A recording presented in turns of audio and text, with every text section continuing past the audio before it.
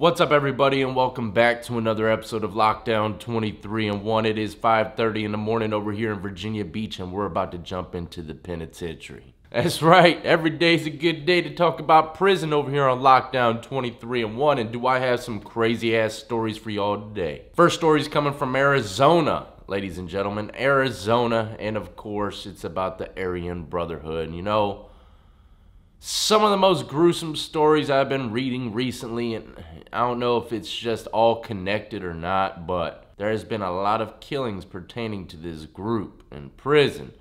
And actually, it ain't recent. Sometimes it takes years for people to go through the court process for a murder in prison.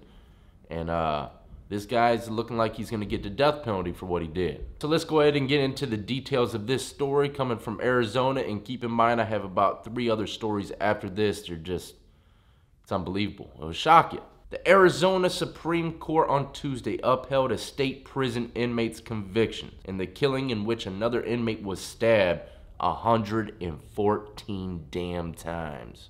114 times this man was stabbed. You ain't gonna believe why he was stabbed. Thomas Michael Riley was sentenced to death for a murder conviction in the killing with accomplices.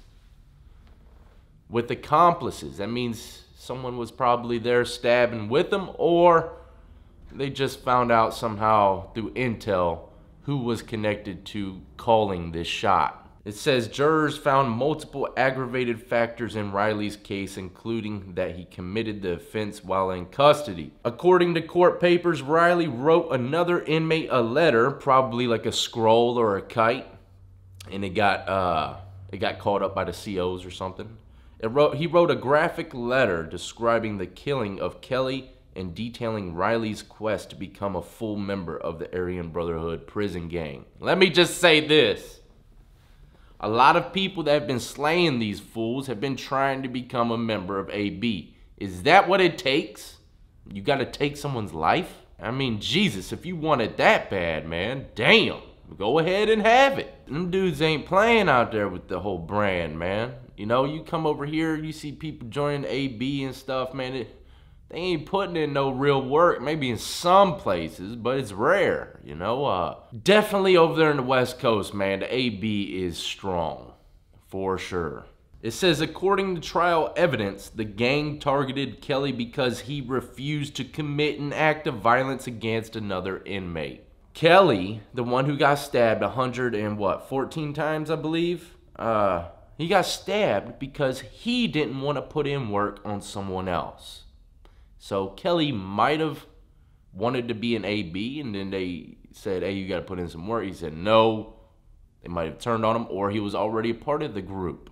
Okay, he could have already been a part of the group and said, nah, man, I'm not doing that. I'm about to go home. I'm about to go home. Why am I going to go over there and put in work on this dude? I'm right at the door. So obviously they got some guys that go in there and handle business on Kelly, which is pretty damn wild, man, because...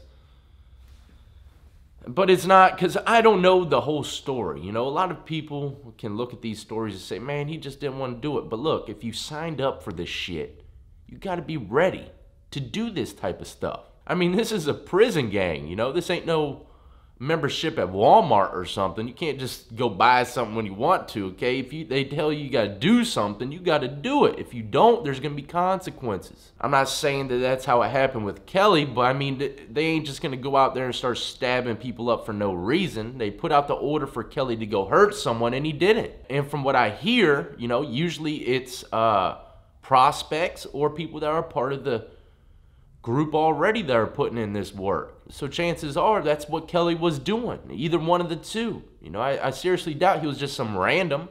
But, you know, the crazier thing is I've had people say they checked in. I've had people come on to my Instagram. They don't want to come on the show, but they tell me about their story, right? And I've had probably at least 3 or 4 of these same type of stories where these guys would tell me that they locked it up in certain prisons because the brand or another organization wanted them to put in some serious work on someone, and they didn't want to because they're about to go out the door. So they checked into PC.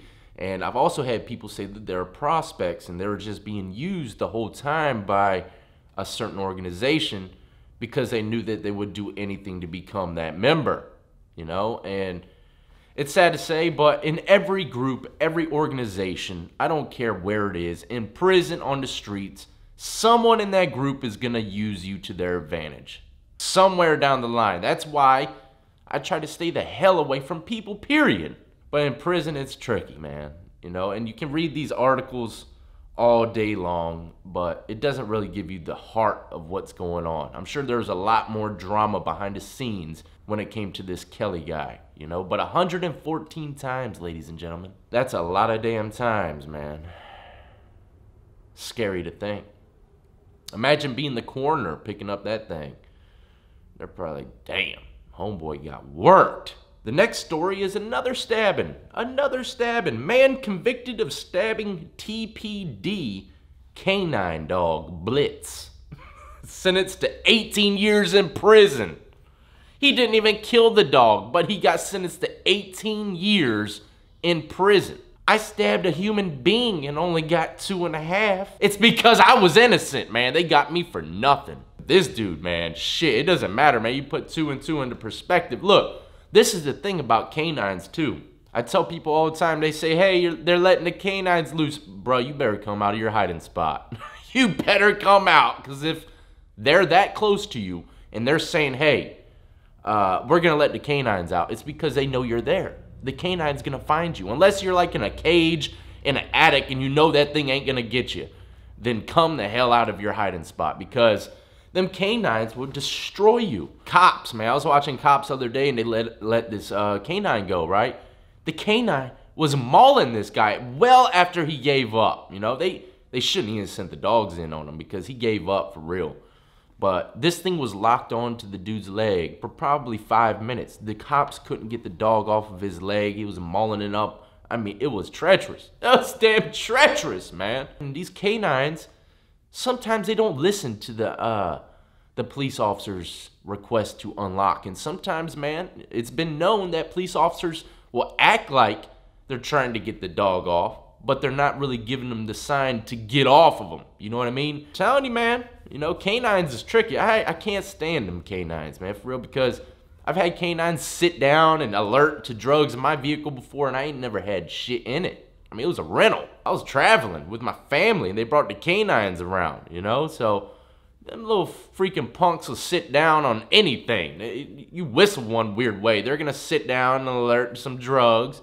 I don't trust them canines, man. But 18 years in prison for probably just trying to get the damn dog off of them, you know?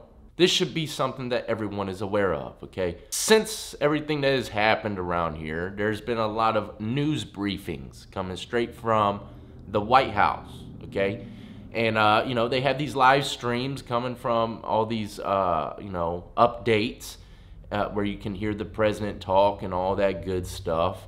And you can leave a community comment. And a lot of people may be watching these comments because, believe it or not, there's like 60,000 people watching these streams. I mean, the daily updates from the White House is very popular in the social media realm, and I watch them all the time. And every now and then I'll put Lockdown 23 and 1 in there and see how many of my homeboys are in the chat with me. Boy, you see a few. Lockdown, what's up, dog, what's up? You know, I'm like, what's up, man, what's up? You know, I'm in the White House chat party, you know, but this guy right here, Texas man gets 18 months in federal prison for threatening to harm the Presidente. 36-year-old man pleaded guilty and faced up to 5 years in prison. Instead, he received a reduced sentence and will serve 3 years of supervised release after prison. I'm not going to read the threats that he said, but they're pretty strong, you know? So you never know who's watching in that live stream, ladies and gentlemen. If you leave a comment, something sideways, especially on a live stream like that, you never know who's watching. The federales could be drinking their morning coffee, reading everything, and then they see that, they're like, oh, let me just check this guy out. Yeah, let's go ahead and slap some convictions on him right there. Got your IP address faster than white on rice. Or whatever kind of shit they get to locate you. Now this guy's going to the federal penitentiary for just being reckless in a live chat.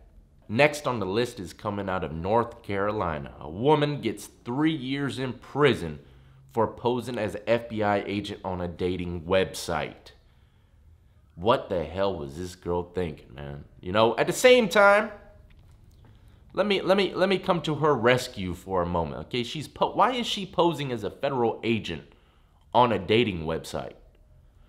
Obviously, she's tired of fools lying to her ass on this dating website. It's like, man, if I pose as a federale, they know I can do background checks. They know I can find everything, so they're not gonna lie to me.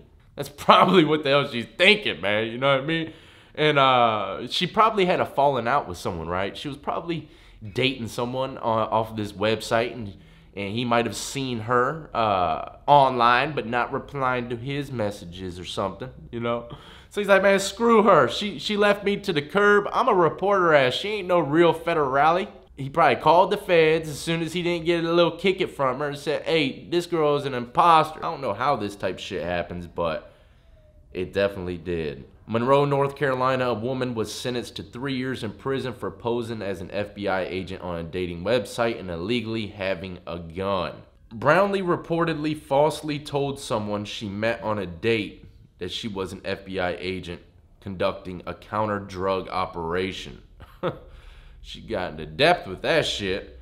After Brownlee was arrested later the same day, she falsely told the same person that she had to keep her identity secret from law enforcement because she was operating undercover. But we're on a dating website. No better way for me to become undercover than making my dating website profile public. Court records show that in addition to the fake FBI badge, law enforcement recovered a stolen loaded gun from the stolen vehicle Brownlee was driving. This girl's a damn gangster, man. She had a stolen car and a stolen gun and some fake ass stolen whatever FBI card. This girl's treacherous, man. Even guys out there, you know, girls say it all the time. Oh, you gotta make sure that he's who he is. Well, shit, you know, It ain't like back in the day, you know, the girls' side of things on the dating sites, you know, guys are weirdos. You know, girls, they're just trying to make sure that they're not picking up some kind of... Now it's 2020 now, though. It's 2020. Guys got to make sure they ain't hitting on something like this, you know? Go on a date with a fake FBI agent with a stolen gun, stolen car, might have stolen movie tickets for the date. You don't know what to expect nowadays, man. It's 2020. 20, man. This is one of the craziest years I've ever seen in my life. Now, last but not least, and this kind of worries me because I was actually planning on doing this to a few locations, but it probably changed my whole perspective on doing it now, all right? Deputies looking for trio who broke into a former prison building. Crazy, ain't it?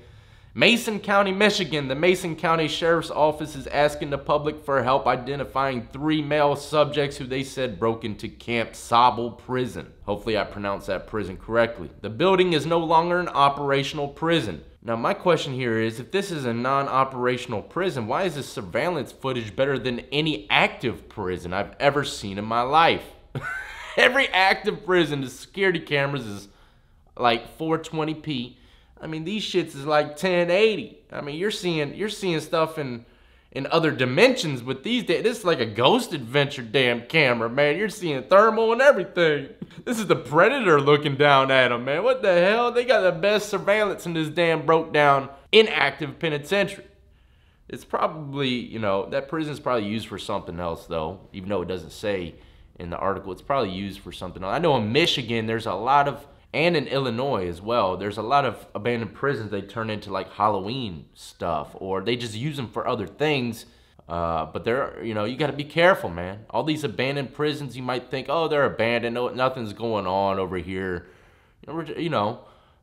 You're thinking in a childlike mindset. Okay, I'm not doing nothing really bad. Yeah, I might be trespassing, but I'm over here, you know, just checking out something that's abandoned. Well, guess what? You're an adult now.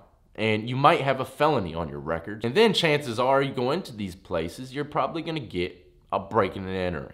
You know, and of course, if you got felonies already on your record and that petty ass breaking and entering, even though you weren't really breaking and entering, you just crawled underneath a already broken fence just to check out an old prison. Now you're sitting in the courtroom facing what, 5 to 10 for illegal breaking and entering? You know, and you're a convicted felon already. You know how terrifying that must be to go in front of a judge and say, man, I was just trying to, you know, make a YouTube video or something. You know, you got to be careful, ladies and gentlemen. I bring these stories your way because a lot of people might think that shit like this, it just very rarely happens. Well, look, a lot of people break into abandoned places on a regular basis, man. Whether it's to hunt ghosts or just do whatever, you got to be careful. You never know when there's going to be surveillance cameras around, even if it's abandoned. And you never know how viciously these guys will come at you with paperwork in the courtroom. You got to realize these owners of these facilities, if they are still doing something in these facilities, maybe not the whole compound, but maybe one building is running out of the whole compound. They're used to people breaking into these places and graffitiing them and, you know, just destroying these buildings in general. And they get tired of it. So when they do catch someone, they're going to prosecute your ass to the max because of everyone else beforehand that destroyed the facility. See what I'm saying? Even if you weren't even doing shit, you were just checking it out, recording, honest little walkthrough of an abandoned prison. Well, if you're caught, you're probably gonna reap all the consequences from everyone that has vandalized that damn prison in the past. Or the guy that's running the place probably just had a bad day with his old lady or something. Said, man, hell yeah, convict that fool every conviction you could possibly get. Every time I got a bad decision in these board hearings in prison, and I got really mad, I would tell them all the time, damn, man, looks, you must have caught your old lady with someone else last night, huh, man? Oiling me up like that. And that's the truth. That's how I felt, man. I was like, man, in order for these guys to give me this amount of time in the hole for something so petty, they had to have woken up on the bad side of the bed. Wrong side of the bed. I said bad side. Wrong side. But anyways, ladies and gentlemen, those are some wild stories coming your way today. I hope you enjoyed. I will try to get more interviews coming as soon as possible, man. I've been procrastinating big time. So many video games is out right now, ladies and gentlemen. Y'all know I'm a damn gaming nerd. Who the hell buys Alita t-shirts? I do, because I am a big ass nerd. I am, believe it or not. I'm a cool ass nerd. Y'all don't even know about all the barriers, ethers, and fire, wind, and ice spells I be casting every single day in Final Fantasy hundreds. For those of y'all that do follow that game, I am on chapter 13. I'm about to wrap the game up. 15 chapters in the game. And then it's on to the harder side quests.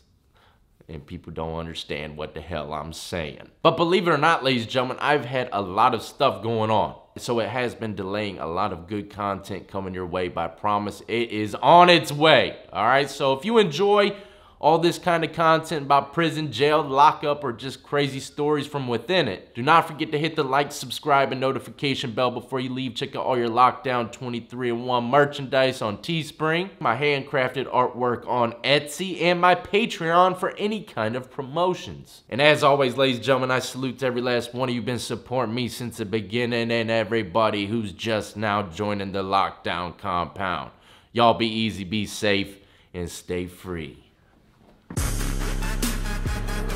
leaves you good.